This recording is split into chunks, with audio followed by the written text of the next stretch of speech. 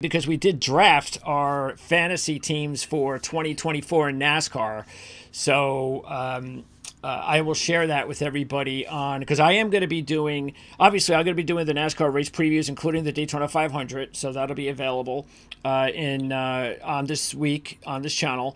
And then I'll update the fantasy lineups for everybody so you can see exactly who we chose and so forth. But I guess quickly, what did you guys think about your fantasy teams? Eric?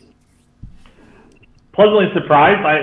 Same kind of anchors that I have with Hamlin and Logano I typically take, but no, I'm okay with it. We'll see when we get going. It's just hard to tell with this year with Toyota and Ford having different body styles of what is that going to look like. Is that going to take Chevy's performance down? Is it going to elevate theirs? Is it going to do nothing and it looks the same?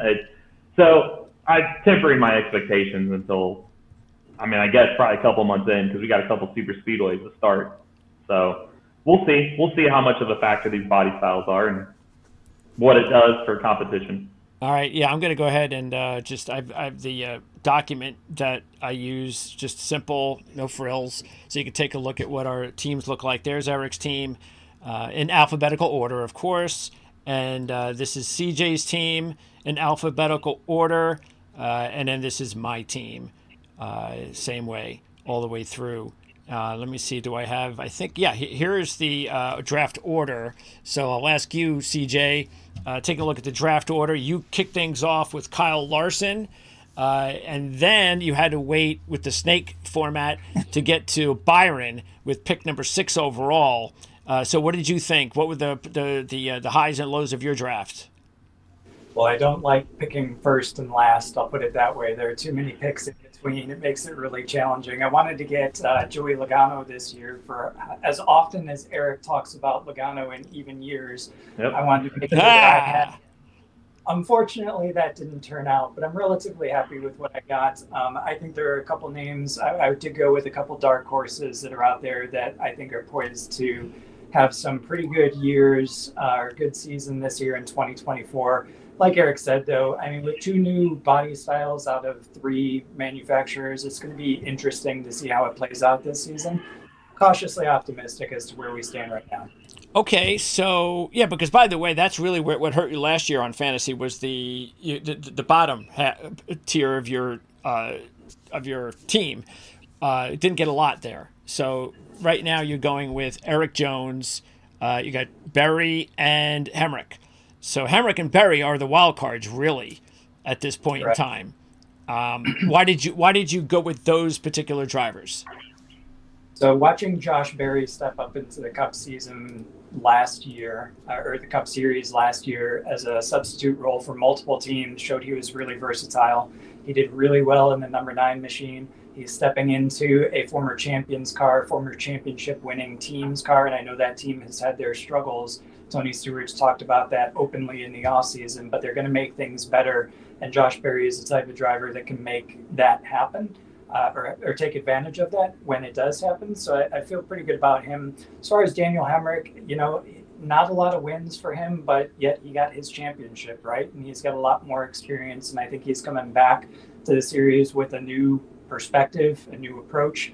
We'll see if that pays off. Obviously, a big wild card for him. He's going to be one I'm going to be watching very closely over the first couple of races, though, just to see how he gets his feet underneath him. All right. And then, Eric, I noticed you have a couple of drivers that you're hoping will have comeback seasons later in the draft, and that includes Bowman and Briscoe. Yep. Bowman was – I'm kind of going on – he just needed that fresh start. Remember, he was leading the points before that injury. And if he could pick that back up, I think that injury bothered him more than he let on as the season went on. Those races he missed were a factor of learning this car and this team, because he had a new crew chief too last year. So I just figured you're with Hendrick Motorsports. You can't miss the playoffs 2 years in a row. That's just not going to be a good thing. So I feel like they're good enough to make the playoffs. It is a 48 team, so let's see if that helps. And then with Briscoe, I've just taken a flyer on Stuart Haas. Like CJ said, Tony's not happy with the way they felt. I think they were reeling, and I'm not overly optimistic they're going to come out of it. But if they are, Briscoe is the only one on the team that's won a race, and it's crazy. one. Wow. So we'll see, because with them, they have to start fast, right? I mean, because there's no deal with Ford past this season, and I could see it kind of hurting them if they get to a point where they just look like they did last year. There's rumors they could scale back, and I think that pressure, Tony's hands he's getting a little more involved because he doesn't want to go backwards. So we'll see. Okay. So yeah, we'll see what he does. All right, now let's before we get to predictions, and then we're going to give our final four predictions, our champion and our sleeper, and we're going to take a look at the championship odds, of course.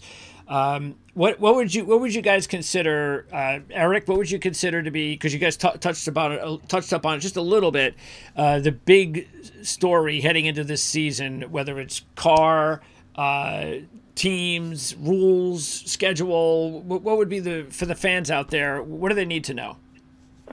I'd say for me, it is the car, just because we'll see if it pans out. I mean, Chevy's dominated lately. I mean, CJ's got a great team with Larson and Byron because they led the series in wins and laps led last year. But there's Chevrolet. They both made the Final Four.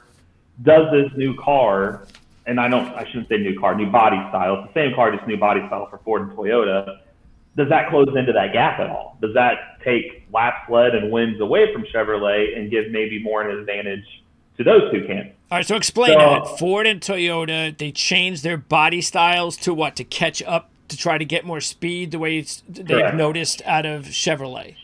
Yes, and an example would be Toyotas. Again, so we get going, nobody truly knows. But for Daytona, especially super speedways, their front end is a little more kind of like this, and where Fords are more flush. Okay. So it's easier for a Ford to draft and push because they lock and go forward. Toyota's like this. You hit an uneven surface, it's going to spin them out. That's why we saw Toyota struggle a bit. So with that new rounded nose, they think it's going to provide a lot of not only downforce, but it's also going to help them cut through the air, which means more speed too. So they're hoping both sides. From what I've heard, Toyotas may have the car to beat this year across all tracks. But Ford, they've been down the last 2 years, right? But they also won the championship. So I'm just curious how that's going to look. Does their performance, does it change at other tracks on the season, but they take a dip at a place somewhat like Phoenix, where they've been good there, and that's why they've won the championship the last 2 years. True. So that's where I'm curious how much is that going to change things. Chevy, now granted, they're going to have a decision to make in a couple of years because they're phasing out the Camaro, and that's what they've been running. Are they going to change brands, what they want to use for their next gen car in a couple of years?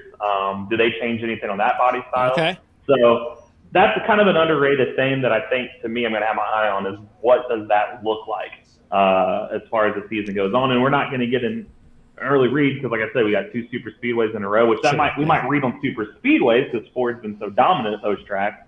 But we got Phoenix early, we got Vegas, so this is going to tell a lot of how much that's really helped them. So I've got my eye on that early on. And the same thing with the road courses, of course, right? Because there was a lot of, even though some of the teams improved last year, that's also, is that part of the new design? Or change everything. Yeah, it's going to change. That's why it's going to be hard to take some of the past historical stuff with some of these guys.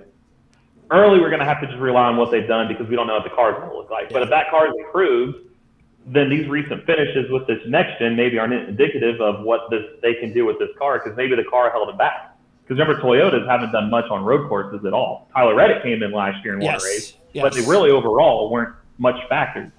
Maybe this changes things. So it could change a lot. I mean, because if they're taking finishing spots up front, it's taking spots where Chevrolet was. And Chevrolet hasn't had a counter yet because they too don't know what it's going to look like. Okay. So it's interesting little storyline, I think. Yeah, a lot to talk about, no question, and we'll try to update everybody on the weekly show with as much of that type of information that we can to just remind everybody as we're going along that this is new for Toyota and Ford, and how does that work, and so forth and so on. So yeah, it's going to take a while, like you said, before we really have a good idea of past performance tracks that we'll update everybody on, no question about it, and that's why you want to stay here throughout the season. And also, don't forget to subscribe.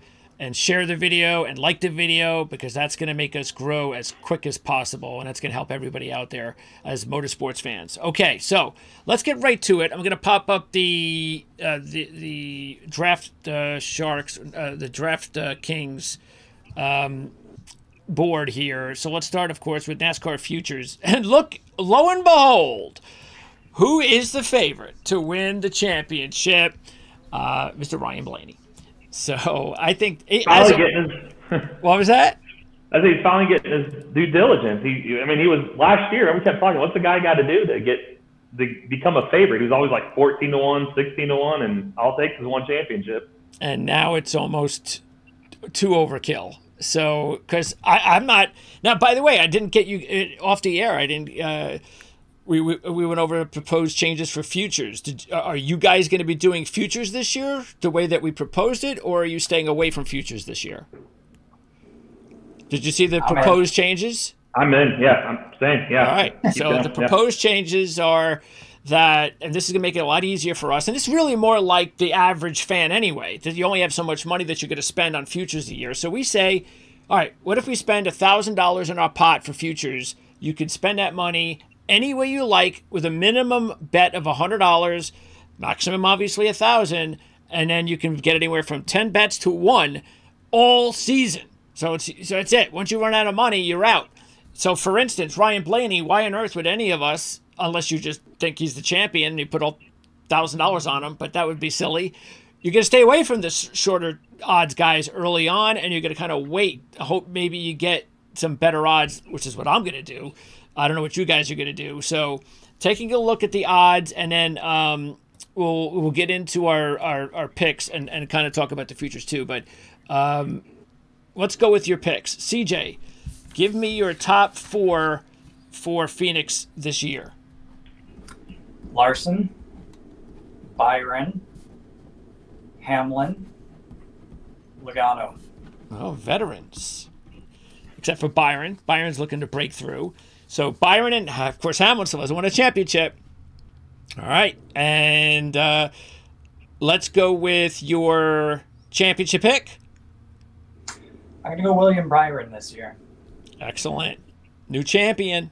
And give me your sleeper. So you could see by the odds, the sleepers are going to have to be anybody starting with Kyle Busch there at 14-1. So anybody from Kyle Busch on, who would be your sleeper? It does not necessarily have to be championship sleeper. It could also just be, hey, I really think Daniel Suarez might be a Final Four guy, so so that would be considered a sleeper. So who is your official sleeper for the year? So my official sleeper for the year actually is going to end up being Chris Buescher. He had a couple of wins last year. I think with Keselowski and the focus that organization has got to be able to get them to where they were last year. Both of them making the playoffs. Keselowski didn't win. Buescher got several wins. I think that team is poised for another breakthrough, return to former glory. So I'm going to go with Chris Buescher being the young gun in that stable. All right. Now, let's, by the way, we're going to say goodbye to Eric in about 15 minutes. CJ and I will close out the show talking about F1, so stay tuned for that. Next up now, and by the way, Buescher, you did put your money where your mouth was, because I should have known you were going to take Buescher, because you took Buescher maybe a little early in your fantasy team. So that was a tip-off that you're all in on Buescher this year. You also have Keselowski. Yep. Well, Keselowski he wasn't my top choice. As I said, Logano went early with the even number to Eric, even number year. There were a couple that you guys chose ahead of me. That first pick in that snake draft format is just tough. So Keselowski at that point wasn't somebody I planned on, but at the time he was the best available. Okay. Eric, give us your top 4, final 4. Well, I was going to go all in on the Logano thing because I kept saying it, but until we see Ford, I'll win at my fantasy team, but for right now, I'm going to say Larson, Hamlin. I'm going to say Reddick, just because Toyota, if they say Toyota is going to be as good as they say they are, I'm going to trust Reddick. And my other one is, so hold on, I just want to make sure I don't say Larson, Hamlin, Reddick, yep. And Chastain. I think I think some reason Chastain is going to get there. I think Chastain will beat out Logano for that spot. Now, granted, the even number year Logano gets there, but it may sound stupid. I've been living by that motto for years, not putting him there, but I'll stick with it. With my sleeper, I'm going to go with. By the way, based on, just so you know, based on the way we have it here, Reddick and Chastain do qualify as sleepers, or you have somebody else. I'm going to go a little bit longer because I think he's going to make a run. And CJ's boy last year, Ty Gibbs. I think Ty Gibbs is poised to. I think he'll win multiple times this year. I mean, we saw in the Clash. I mean, he had a chance to win that race. I just think, especially the David Wilson with Toyota said that he expects all four Gibbs guys to make the playoffs, all four to win races. Ty's got a hell of a talent. Last year being a rookie, you know, he lost his uncle and his dad recently. I just think it was a lot to take on, and he won Rookie of the Year and almost made the playoffs on points. So I really think Ty's going to have a year. And I could see him getting to the second round, maybe round of 8, if depending on how he does in the tracks in his Toyota. But if Toyota's going to take that big leap forward, I think Ty goes with it. So that's why I go a little bit of a longer shot, because what was it, plus 2,500 right now to win a championship. I'm not going that far yet, but I think he can make a run. Yeah, well, I have him on my fantasy team, so I believe in Gibbs, just like you said. And I also believe in Chastain, because he's actually going to be my championship sleeper. So he's going to be my main sleeper because I think he could win the championship. So I'm right there with Chastain. I'm going to go Bell, Byron, and Elliott. So I think Elliott is somebody that you just get. I just get the feeling that he's going to have a little bit of a redemption this year, because he really needs to. So yeah. We'll see if that happens. But I'm going to go ahead and. Chastain was I think he's my championship pick right now. I mean, look, he won Phoenix last year, and then the year before, what, he second, third. And what happened to Blaney last year, the year before, he would have won and then ended up winning the championship. Yep. So I'm just going strictly based off Phoenix of why I think it's just one of those, like, if he was in that championship 4, he would have won. I think Trackhouse is what they've done in this short of time. Now you're giving him another year. So I expect him to do well.